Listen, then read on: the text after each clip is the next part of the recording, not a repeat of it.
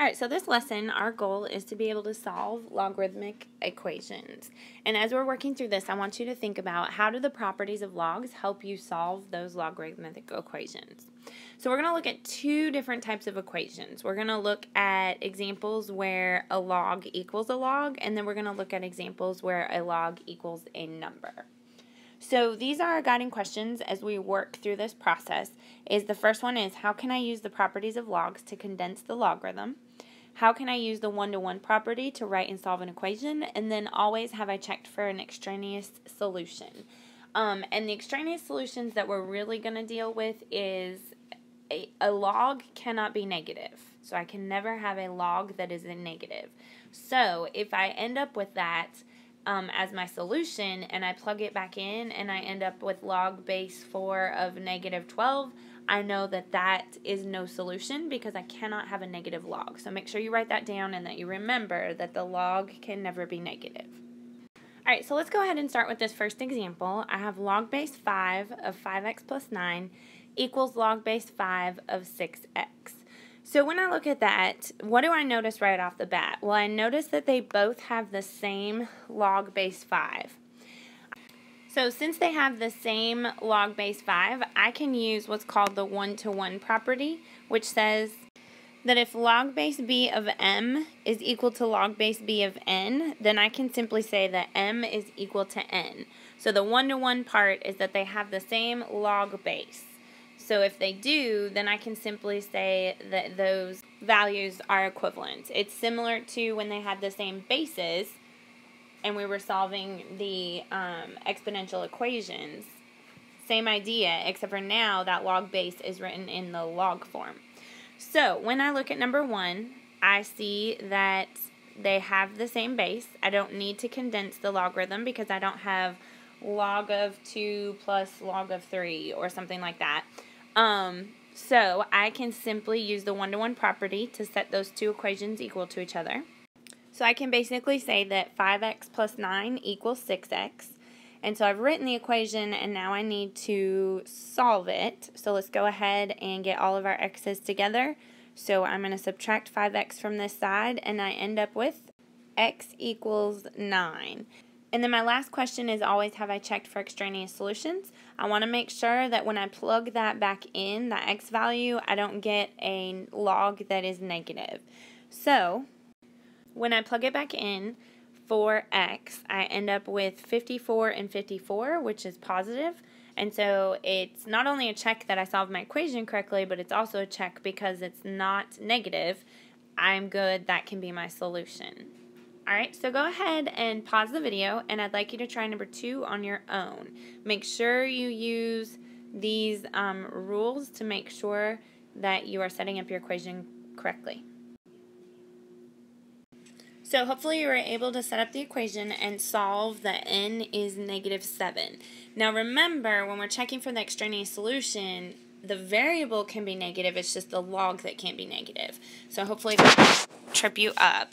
But when I look at this and I plugged it back in, that negative 7 in for n, I ended up with 29 and 29. So because that's not negative, I can have n equals negative 7 as a solution.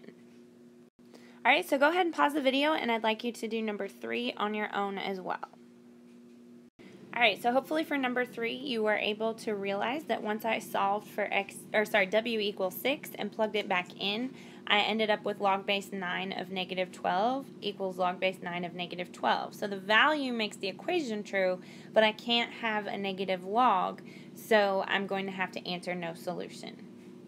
Alright, so number 4 is where we start to get into this question up here of how can I use the properties of logs to condense the logarithm. If you notice, on the left-hand side of all of these equations, I have log base something one time, and then I have something going on in the parentheses, and it equals log base something one time. Whereas number 4, I have a log and a log being added together, and then they equal a log on the other side. So what I need to do is I essentially need to get it down to where it's log equals log. So I'm going to use those properties to condense the log. Alright, so when I look at number 4, log of y plus 5 plus log of 4 equals log of 72, and I know that because there is no base, it's just a that given base of 10. And when I see that I have 2 logs on one side, I need to look at what operation is occurring. So I notice that it's addition. And so when I think back to our properties lesson, addition really means what? Well, it really means multiplication when I put them together because they have those same bases. So I can actually rewrite this log equation as the log of y plus 5 times 4 equals the log of 72. So because these have the same base and they're being added, I can simply rewrite it as a condensed version where I just multiply them. And so now that I have a condensed log equals log and they have the same base, now I can use the one-to-one property to write and solve an equation. So the equation that I'm going to write is actually going to be y plus 5 times 4 equals 72. So I'm able to simply, now that the logs are equal, the one-to-one property says I can just take these values and set them equal to each other. And so to solve, I'm just going to distribute the 4. So 4y plus 20 equals 72, and then I'm going to finish solving it out. And when I finish solving that out, I end up with y equals 13. And I always need to go back and double check. And when I look at this, the only place that there's a variable is right here. So 13 plus 5 is not a negative number, so I'm good. It's going to check out. And I want to highlight, because a lot of students get confused, the reason that I turn this into a condensed version is because I have 2 logs that are being added together. Whereas up here, I had 1 log, and then the values being added together were in the parentheses. So I only use those properties when I have a log and a log being added together, not when the 2 numbers that are part of 1 log are being added together. Alright, so let's look at number 5. I have 3 times the log base 7 of 4 equals log base 7 of 4a minus 8. So when I look at it, I do have just a log and a log that are equal to each other. However, I have this 3 times that log out there. So what property told me that I could do something with that 3 times a log? Oh, I remember the power property says I can just go back and make it an exponent. So I can actually rewrite number 5 as log base 7 of 4 to the 3rd equals log base 7 of 4a minus 8. So now that I have log base 7 equals log base 7, I can simply use the one-to-one property to write my equation. 64 equals 4a minus 8. So I got 64 because 4 to the 3rd is 4 times 4, which is 16, times another 4, which is 64. And then the one-to-one property says I can just set those equal to each other. So then I'm going to finish solving. I'm going to add 8 to both sides and then divide by 4. And that gives me a equals 18. So I'm always going to go back and plug it in and make sure that I don't have an extraneous solution. So over here there aren't any variables, so it doesn't matter what a is on this side. So over here I need to plug 18 in for a, so I'll have 4 times 18 minus 8. Well, that's definitely going to be a positive number, so it should be okay. So I'm going to mark off that I checked it. Alright, so for example 6, I'd like you to pause the video and try it on your own to see how you're doing. Alright, so hopefully you were able to figure out that n equals 2. If you got that, you can go ahead and fast forward to the next example. If you didn't, then I'll walk you through my steps now. So what I noticed right off the bat is I had log base 4 minus log base 4 of 68 minus log base 4 of 4. So I had 2 logs on the left side. So I thought about how can I condense them. I noticed it's subtraction, and so subtraction can be condensed into division. So that ended up condensing to log base 4 of 68 divided by 4, which simplified to 17. So that's how I got down here to log base 4 of 17. The right side doesn't condense any because I don't have 2 logs being added. I had the log of 2 numbers being added. So when I got down here to where I had log equals log, I could use the one-to-one property to say that 17 equals 3n plus 11, and I subtracted 11 and divided by 3, and that gave me n equals 2. And then I always want to go back and check for those extraneous situations or solutions. And so on the left-hand side, I don't have any variables, so none of them will be negative logs. And up here, if I plug 2 in for n, I get 6 plus 11, which is a positive number, so it checks out. Alright, so number 7 is a little bit tricky, but I think you can do it. So go ahead and pause the video and try it now. Alright, so hopefully you were able to recognize that over here I can use the power property, which says that I can take whatever is being multiplied by a log and put it as the exponent. So I was able to condense this into log base 6 of 25 to the 1/2. And then this over here didn't need in condensing, so I just brought it down. And then if you remember, when I take a fraction, when I have a fraction as an exponent, it's using a radical. So it's 25 to the first power, and I'm taking the second root of it, or the square root. So the square root of 25, or if I type into my calculator 25 to the 1/2, I know that's 5. So then I'm able to say log base 6 of 5 equals log base 6 of 23 minus 4w. So using the 1-to-1 property, I'm able to just set those values equal to each other, and then I subtracted 23 and divided by -4, and I got w equals 4.5. When I plug 4.5 back in, I get a positive value, so I know that that is a solution. Alright, go ahead and pause the video, and I'd like you to try number 8 on your own. Alright, so for number 8, I was able to get that p equals 7. If you got that, you can go ahead and fast forward. If you didn't, I'll explain it now. So I noticed that this side cannot be condensed. It's already one log of something. And so over here, I noticed that I had two things happening. I had 2 being multiplied by this log, which made me think power rule. And then I also had subtraction of logs with the same base, which made me think division. So I ended up rewriting it like this. So I brought the 2 to the exponent of the 6, and then at the same time, I took this value and divided it by this value using the quotient rule. So when I simplified 6 squared divided by 4, I got 9. And then because of the 1-to-1 property, I can set those values equal to each other, add 5, divide by 2, and I get p equals 7.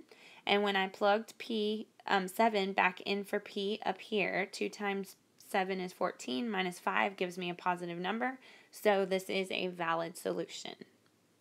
So I want you to look over these examples 1 through 8, and I want you to make sure that you pause the video and write down any questions or points of confusion that you have on any of these solutions, and we can talk about them in class. Alright, so the second type that we're going to look at is when I have a log equals a number. So we're going to have basically the same process, only now we're going to use the properties of logs to condense and isolate the log. And then I'm going to use that exponential form to write the equation, and then always we're going to check for extraneous solutions. So when I look at number 11, this is my log and this is my number. And do I need to condense or isolate the log? I don't. So I don't have 2 logs doing anything or something being multiplied by the log. So I don't need to condense it. And when I look at it, the log is already isolated. I have log base 2 of a number. So I can't do anything else to get this log value by itself. So now I can use what we talked about earlier in this module, that exponential form. So I'm going to use that 2 to the 6th equals this value in order to write that equation. So what it's going to look like is 2 to the 6th equals x plus 4, because it's log base 2, so 2 is the base, raised to the 6th power is going to equal this value right here. So now I just have a simple math problem to solve. 2 to the 6th is 2 times 2 is 4, times 2 is 8, times 2 is 16, times 2 is 32, times 2 is 64. So the equation I have is 64 equals x minus 4, and then I'm simply just going to add 4 to this side, and I have x equals 68. And then I always want to make sure that that's a value that x can be. So when I plug 68 back in, 68 minus 4 is a positive number. So we are good to go. Alright, so let's look at number 12. So I see that I have log base 3 of 4x plus 8. And then from that log, I'm subtracting 7 equals -3. So I don't have anything that I need to condense because I don't have two log values and I don't have anything being multiplied in front of the log. However, that log is not isolated because this is the log value and I'm subtracting 7. So just like I would normal algebra, I'm going to move that 7 over to the other side. So I'm going to add 7. And that gives me log base 3 of 4x plus 8 equals 4. So I have condensed and isolated the log. So what equation can I write in exponential form? So log base 3, so it's going to be 3 to the 4th equals 4x plus 8. Now I have a basic equation I just need to solve. And as I solve it, I end up with x equals 18.25. And if I look and make sure that this log would not be negative, 4 times 18.25 plus 8 will give me a positive number. So that checks out. All right, what I'd like you to do now is pause the video. I'd like you to try 13 and 14 on your own. All right, so hopefully for number 13, you were able to get x is 10 as a solution, and then for number 14, x is 20. So if you got both of those values, you can go ahead and fast forward to the final reflection of this lesson. If you didn't get that, I will explain it now. All right, so when I look at number 13, I see that I have two logs that are being added together. So what property can I use to condense that log? Well, I see it's addition, and I know addition goes with multiplication. So I actually rewrote it as the log of 2x times x minus 5. And I went ahead and distributed the 2x, and I got 2x squared minus 10x, and that equals 2. Then I used the exponential form idea that we used to say 10, because if there is no base written in, it's just naturally 10. So 10 to the second is equal to this value. So that's where I got 10 to the second equals 2x minus 10. And I know that 10 to the second is 100, and I see that this is quadratic. So when I think about how do I solve a quadratic equation, well, I have to set it equal to 0. So I ended up subtracting the 100 over here.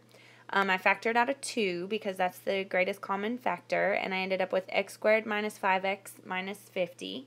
And so the factors of 50 that subtract to be 5, because a is 1, are going to be negative 10 and 5, because negative 10 times 5 is negative 50, and negative 10 plus 5 is going to be negative 5x. So when I solve those out, I end up with if this were 0, x would be 10. If this were 0, x would be negative 5. And then I went back and I checked those values. So if I plug 10 in here, I get 20. And 10 in here, I get 5. Both of those are positive, so they check. But then if I plug negative 5 into here, I get negative 10. And I cannot take the log of a negative number, so that's why I eliminated it.